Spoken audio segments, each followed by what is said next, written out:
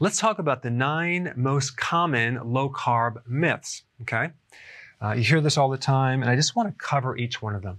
The first one is that low-carb diets are a fad, okay? Now, a fad is some intense and widely shared enthusiasm for something that is short-lived. So the question is, why would it be short-lived? If you're benefiting on a low-carb diet, you're going to stick with it. Why would you stop it? And why is it so bad to be enthusiastic about something that works? Yes, there are a lot of people that are intensely enthusiastic about keto and low-carb diets and intermittent fasting because they feel so much better. So the low-carb diets are absolutely, positively not a fad. Some people would want you to believe that, but it's absolutely growing and growing and growing. It's not going to be short-lived simply because it works. Next one. It's okay for weight loss, but not for long-term health. Now, this is completely ridiculous. Why would something work short-term and not work in the long run? Now, the argument that certain people will use is that they'll take the evidence of, or the studies of traditional or classical keto for epilepsy, where they have low quality ingredients and you have all these different side effects like kidney stones and gout and high cholesterol and bad breath. Well, we're not recommending that version. We are recommending the healthy low carb or keto version of the ketogenic diet. All right, next one, number 3. All that fat is going to make you get a heart attack. Absolutely, positively not true. First of all, I never met anyone that is consuming all the bacon grease from the bacon. They fry up the bacon and they toss out the grease and they leave the crispy bacon, okay? Most people don't eat a lot of butter, okay, in one sitting. Now, what's interesting about butter is I used to crave butter as a child. I didn't know that I needed a lot of butter for the vitamin K2, and I was very, very deficient. In fact, I remember wanting to consume a whole pound of butter. So my parents wouldn't do that because they, at the time, had this idea that fat was bad.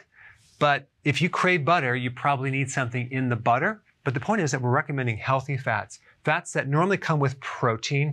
And no, fat is not unhealthy, especially if you're not adding the carbohydrates to the fat.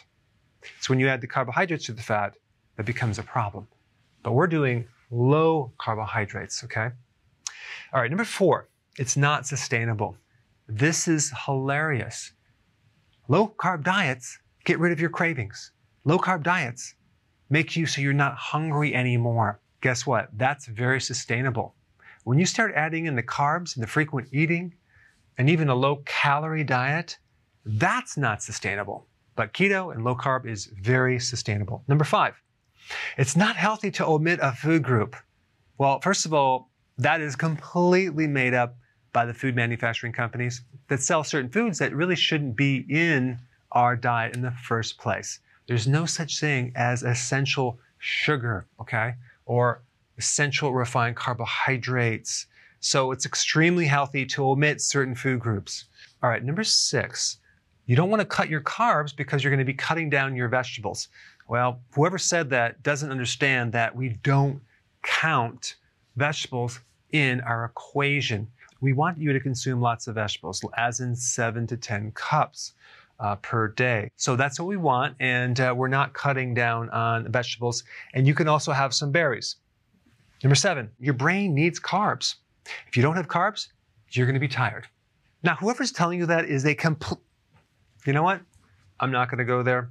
Your brain can very easily run on ketones. It loves ketones.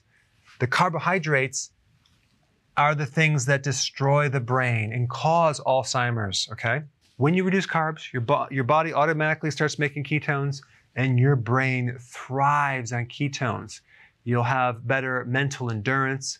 It helps your cognitive function. If there's damage in the brain, ketones will bypass that mechanism and feed the brain cells directly. And I'm really talking about those people who are telling you that your brain needs carbs. They usually have brain damage because they've been consuming too many carbohydrates. A low-carb diet is not good for a diabetic because the rationale is you're going to end up with low blood sugar, hypoglycemia. That is complete and utter insanity. Think about what diabetes is. It's a condition of high sugar, right? So we're trying to lower it. Guess what's going to happen when you go into low carb? Your blood sugar is going to come down. It's going to decrease the need for medication, okay? You work with your doctor, you take less medication.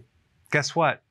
Now, less medication, your blood sugar goes normal, okay? It's not going to go hypo, it's going to go normal, and you're going to feel much better.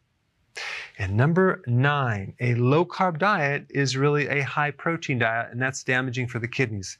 Again, absolutely not true.